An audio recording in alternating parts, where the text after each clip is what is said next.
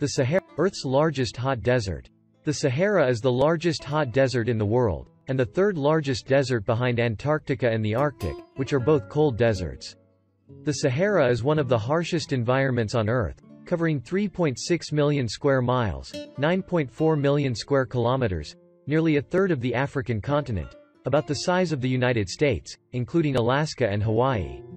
The name of the desert comes from the Arabic word Sahara, which means desert.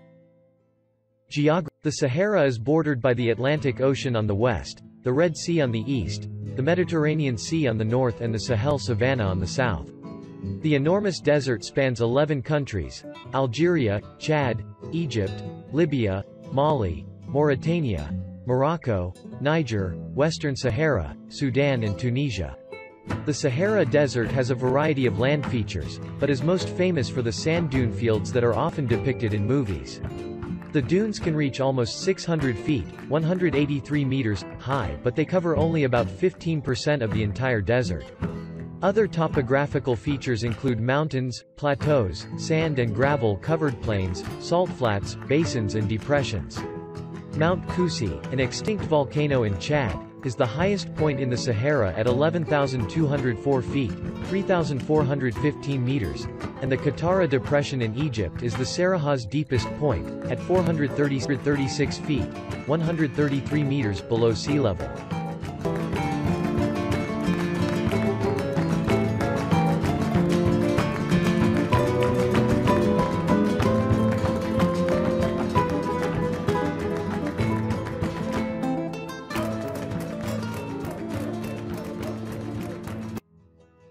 Although scarce across the entire region, the Sahara contains two permanent rivers, the Nile and the Niger, at least 20 seasonal lakes and huge aquifers, which are the primary sources of water in the more than 90 major desert oases.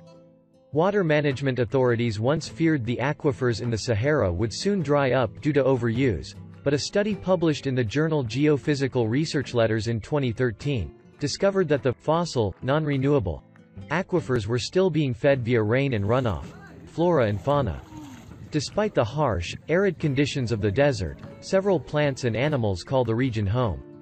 There are approximately 500 species of plants, 70 known mammalian species, 90 avian species and 100 reptilian species that live in the Sahara, plus several species of spiders, scorpions and other small arthropods, according to World Wildlife Fund. Camels are one of the most iconic animals of the Sahara. The large mammals are native to North America and eventually made their way across the Bering Isthmus between 3 and 5 million years ago, according to a study in the Research Journal of Agriculture and Environmental Management in 2015. Camels were domesticated about 3,000 years ago on the southeast Arabian Peninsula, to be used for transportation in the desert, according to the University of Veterinary Medicine, Vienna. Camels, also known as the ships of the desert, are well adapted for the hot, arid environment, according to the San Diego Zoo.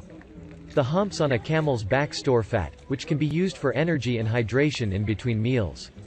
Camels store energy so efficiently that they can go more than a week without water and several months without food.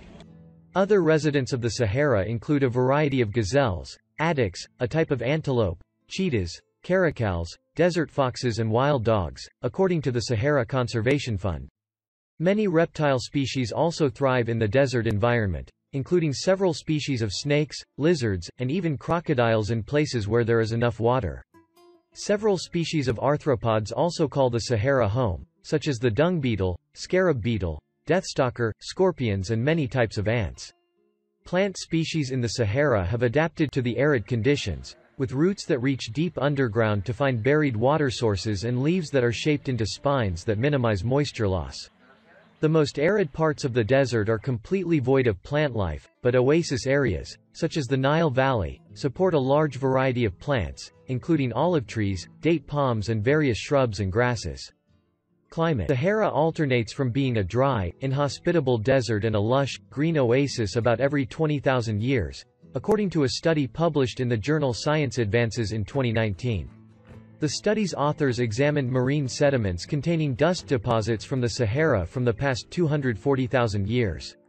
The team found that the cycle between a dry and a green Sahara corresponded to the slight changes in the tilt of Earth's axis, which also drives monsoon activity.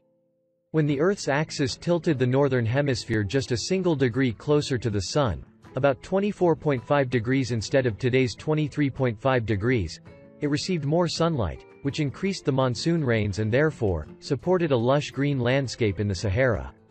Archaeologists have discovered prehistoric cave and rock paintings and other archaeological remains that have shed light on what life was like in the once green Sahara. Bits of pottery suggest that about 7,000 years ago, ancient herders raised livestock and harvested plants in what now is an arid desert. But for the past 2,000 years or so, the climate of the Sahara has been fairly stable. The northeastern winds dry out the air over the desert and drive hot winds toward the equator. These winds can reach exceptional speeds and cause severe dust storms that can drop local visibility to zero. Dust from the Sahara travels on trade winds all the way to the opposite side of the globe. Precipitation in the Sahara ranges from 0 to about 3 inches of rain per year, with some locations not seeing rain for several years at a time. Occasionally, snow falls at higher elevations. Daytime summer temperatures are often over 100 degrees Fahrenheit, 38 degrees Celsius, and can drop to near freezing temperatures at nighttime. The effect of climate change. The area of the Sahara Desert has grown nearly 10% since 1920, according to a 2018 study published in the Journal of Climate. While all deserts, including the Sahara, increase in area during the dry season and decrease during the wet season, human-caused climate change in conjunction with natural climate cycles are causing the Sahara Desert to grow more and shrink less. The study's authors estimated that approximately a third of the desert's expansion was due to human-made climate change. One proposal for mitigating the effects of climate change is to install large-scale wind and solar farms in the Sahara. The farms would provide clean energy and reduce the amount of greenhouse gases entering the atmosphere, and may also promote increased precipitation in the vicinity, according to a 2018 study published in the journal Science. Simulations showed that in areas with wind farms, there would be warmer temperatures, especially at night, caused by the wind turbines bringing warm air to the surface from higher in the atmosphere. The researchers also estimated that precipitation over the wind farms would double on average, thereby increasing vegetation by an estimated 20%. The solar farm simulations produced similar results. The study authors predicted that a large-scale Saharan wind farm would produce approximately 3 terawatts of electrical power, while a large-scale Saharan solar farm would produce about 79 terawatts, which greatly exceeds the 18 terawatts of electrical power that were consumed in 2017. The extra energy could be put towards more large-scale projects including increased agriculture and water desalination.